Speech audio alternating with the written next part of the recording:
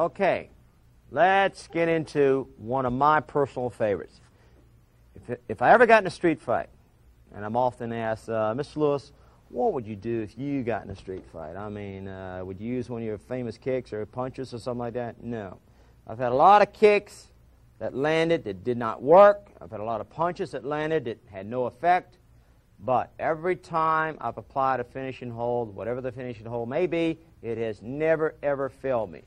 Now watch this finishing hold, and this is how I'd like you to practice it.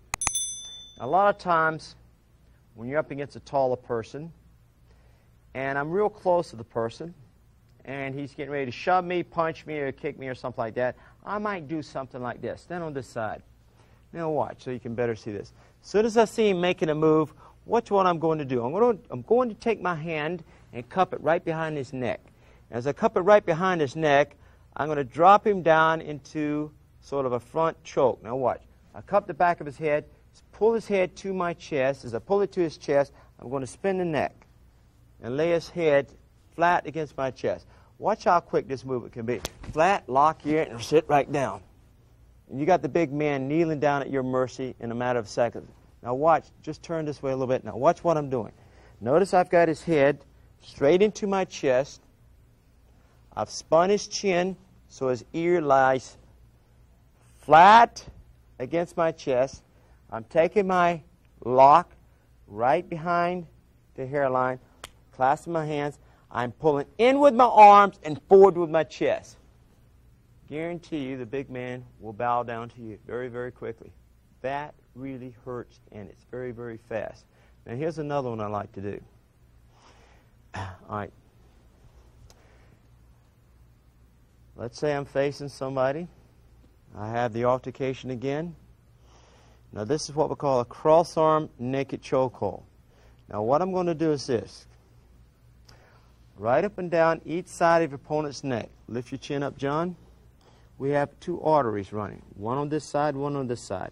Stay away from this windpipe in the front of the neck. What we're going to be doing is applying pressure on an angle. Not coming straight in from the side, but on a slight angle. Up towards the ear and up towards the ear. See the V that my hands are forming? I'm putting pressure right where my knuckles are touching. Now, as you apply pressure there, what you're doing is shutting the flow of oxygen off to your opponent's brain by squeezing on those arteries. And within a matter of 2 to 5 seconds, your opponent will be unconscious. Now, right alongside the neck region here, we have what we call a carotid sinus. Now, if you hit that sinus region hard enough or fast enough or properly, your opponent will wobble. Sometimes I've had them drop unconscious in a matter of a split second. I'm talking about a half of a second. Now, one of my masters in Okinawa is called Seo Ayata. Now, he didn't teach a lot of this stuff when I was in Okinawa. Plus, one reason I'm not real fond of the inside techniques is because if you are dealing with a good puncher or a good kicker, you've got to get within this range to make that, what we call tuite stuff work. And you're working with different sinus regions which run up and down the body. For example, you can find them running up and down the forearm. Like my partner has one. Watch where I'm placing my thumb. You can find this on your own. You place it right in there. You can just find the little nerve endings. You've got them down here in your wrist here. And if you just take your own fingertips, relax your neck, and just kind of probe, hit it kind of lightly. I found my carotid sinus. It's right in here. Everybody see where I'm pointing? And you can just tap there and you can just feel it. Whoa, boy, that hurts. And sometimes in the old days when someone would strike, what you would do is you'd work up and down that person's arm, hitting those little sinus regions as you worked up the arm to strike him or worked up the leg to strike him. Now watch this particular movement that I want you to watch. I want to ask John to kneel down in front of me. And this is how I want you to learn how to apply this chokehold against your partner. What we're doing is this. You're going to take one arm, I'm using my left arm in this case, and I'm lifting his chin up. I'm placing my arm underneath the chin, pointing his chin right in the pit of my elbow, and I'm squeezing towards him. Now as I pull up in this fashion with the arm, what I'm doing with my shoulder here is I'm pressing forward my shoulder. I'm going to take my opposite hand and watch. I'm going to grab my bicep and place this hand behind his head. See the position. And as I push forward on his head, I'm pulling up on the neck. Now, when you work with your partner, please have him hold his hands in front of him, because sometimes a person will forget to slap his hands together. And as soon as you start to feel that pressure, where the blood has been shut off to the brain, I want you to slap your hands together, okay? Now just watch. As soon as you feel the pressure, I'm going to apply it slowly, so there's no, as soon as you feel it, all right. Now, please stay away from the windpipe. A lot of these police officers are getting into trouble because when applying this chokehold, they're doing it this fashion. They're coming from this angle over here, and they're trying to come straight across. But what's happening is that forearm is slipping around underneath that windpipe, and you're suffocating the person. You're going to kill somebody. Now, I want you to practice this a few times in slow motion with a partner so you can learn how to use this technique. Now, the Japanese were very good at this particular move. I remember back during the 60s when we were having all the riots in this particular country, the FBI sent all over the world studying police films of how to deal with different mob scenes. Because what was happening in Germany was happening here, was also happening in Japan. The kids would get out on the streets, they'd lock arms together like this, and they'd sit down. There was nothing the police could do. Well, the police would come up trying to grab them, pull them off, but they'd just hold on to each other.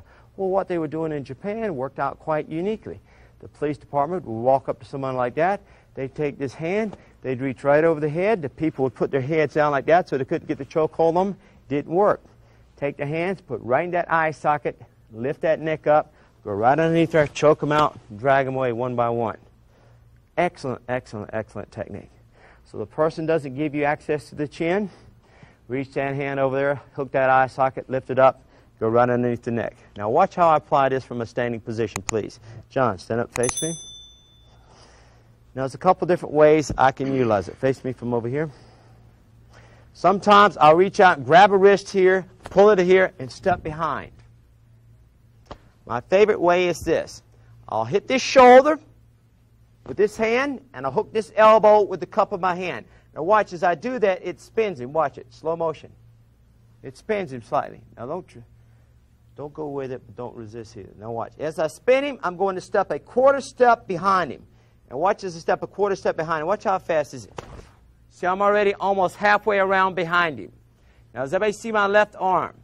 See, it's aiming right at that carotid sinus. And for that point out, pow, I come up and hit that carotid sinus, bam. A lot of times, they go right unconscious as soon as I hit that sinus region. From here, I step around behind them. Notice where I'm at. A lot of times when I'm behind, watch my right hand. I'll hit the spine to kind of break them back. Sometimes I'll pull the hair to break them back, or I take my foot, kick the back of the knee to break their balance. And from here, I'll lock them in place. As I lock them in place, I don't want to get hit in the groin with that free hand. Does everybody see that?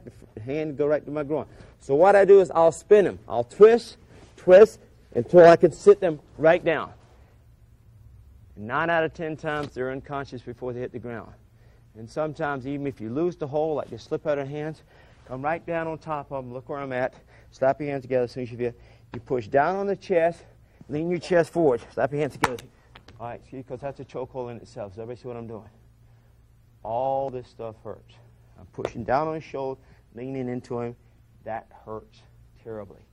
Back knee position.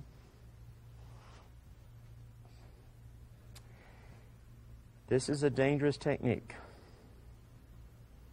For some reason, it's my favorite because it works. It has never failed me.